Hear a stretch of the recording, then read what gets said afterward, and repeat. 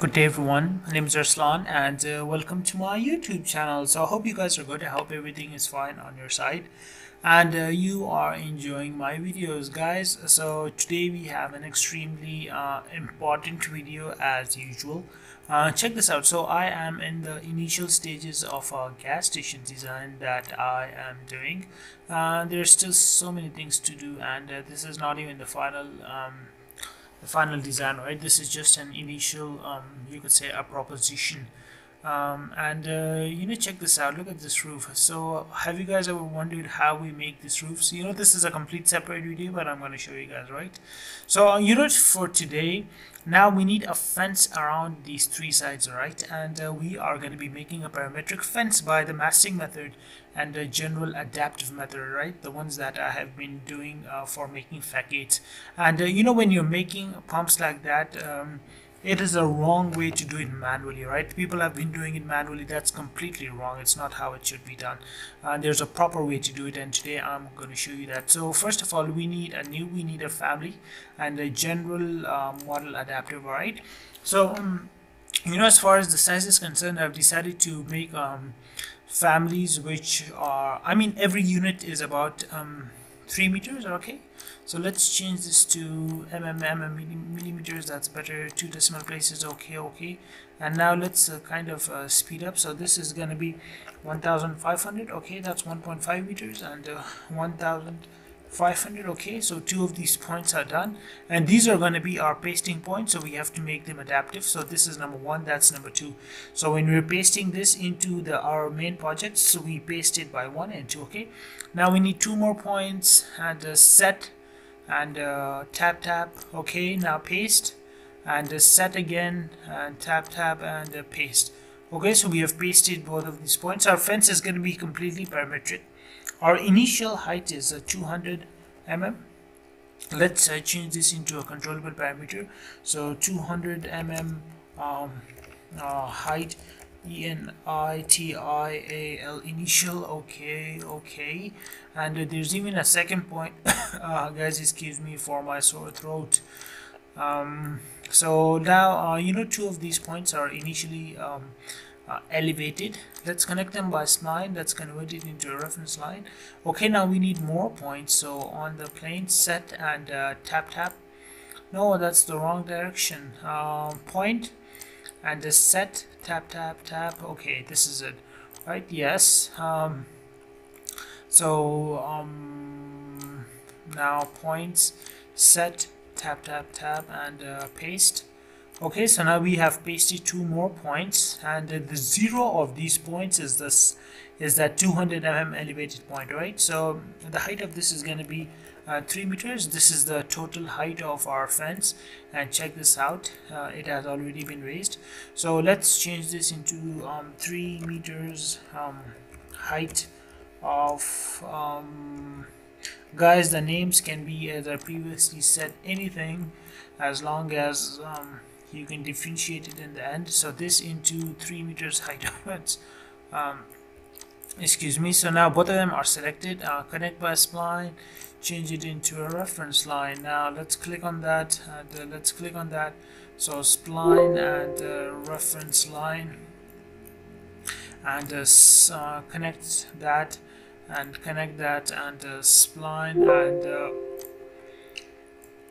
reference line. So now let's place our profile point, and I forgot both of them, so connect spline, reference line, and come on, one last final one. So many splines and so many reference lines. Okay, so this is the profile. We'll use a polygon. A 4-sided polygon is a rectangle.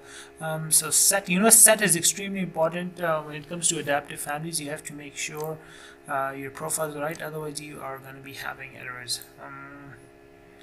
Okay, so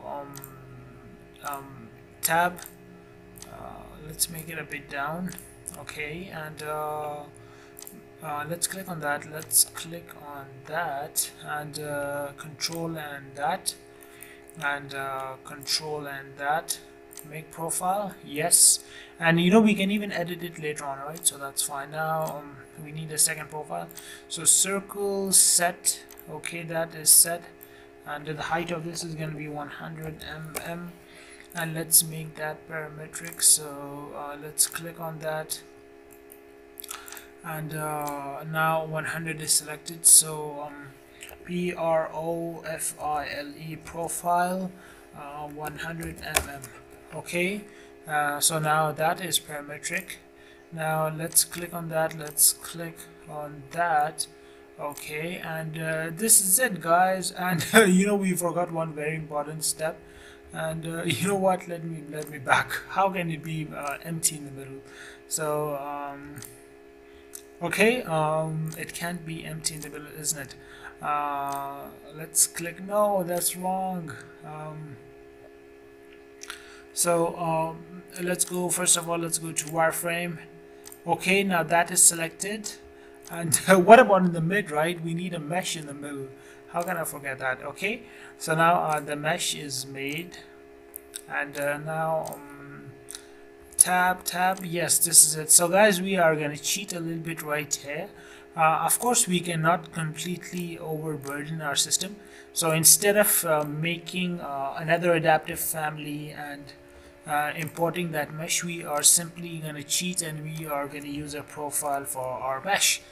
And come on, mesh. So it can be anything, right? It can be this, that's fine. And do you guys want a golden mesh?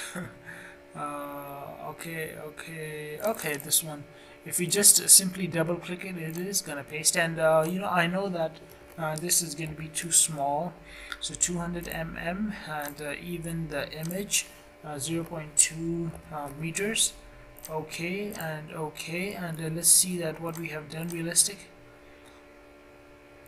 So check this out. This is what I wanted to do. Okay, so now in a way, you know, we have cheated our profile, but I cannot overburden my system because I'm on a laptop. I am not on my office PC. And check this out, guys, our first family of our fence is already made.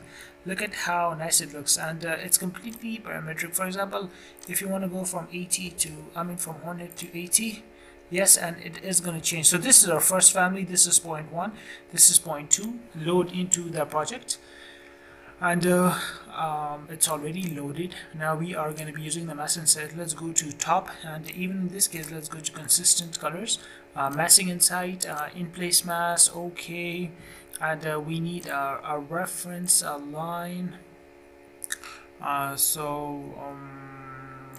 One, and let's zoom out. So 2. Okay, now click on that, and let's bring it right here. So 3, and then click on that again, and let's bring it right here, and 1 and 2. Okay, so now let's go back to our view, and so this is the the profile. And what's wrong with this line? Why isn't it being selected? Okay, so this is the profile that I've made. Now let's go to divide path, and not fixed number, fixed distance. And if you guys remember, every unit was 3 meters, right? So we have made it. And now let's go to create components, and let's paste our first family. Okay, we have pasted our first family. Now let's select it and repeat. And check this out, guys. So our our fence is completed already. So doing it manually is wrong, but this is the right way of making a fence inside Revit, a parametric fence. And for example, if we select on that, and if we go to edit, so we everything is on control, right? For example, 70, apply, and it got 70. 60, apply. And check this out, we have even further improved it. Now it looks, the scale looks a bit better, right? The size of this and the size of the pole are kind of the same. So this is it, guys. I hope you guys enjoyed the video. I hope you learned something from it. And there are going to be these small 1 or 2 pieces which are not going to match properly because of the size. The distance between this point and that point is not 300 mm. So you can individually fix these small spots. For example, this family right here, if you go to tab, And if you select on this, we can delete it, and then we can individually fix these small spots, right? But apart from that, this is the right way of making a fence, a parametric fence inside Revit. So take care of yourself, and bye bye, have a good day.